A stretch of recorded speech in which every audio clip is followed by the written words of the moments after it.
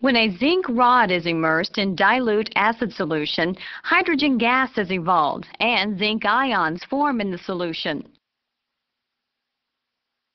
The solvated hydrogen ion is represented as the hydronium ion H3O+.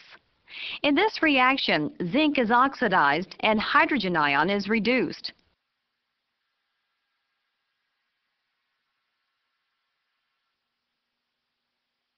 When a zinc rod is immersed in an aqueous solution of copper sulfate, a similar oxidation-reduction reaction occurs.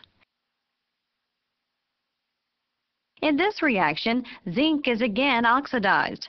Now, however, copper 2+ ion is reduced to copper metal.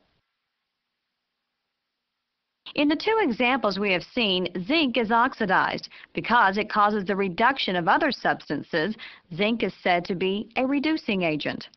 The substances that are reduced in these reactions, hydrogen ion or copper +2 ion, are oxidizing agents toward zinc.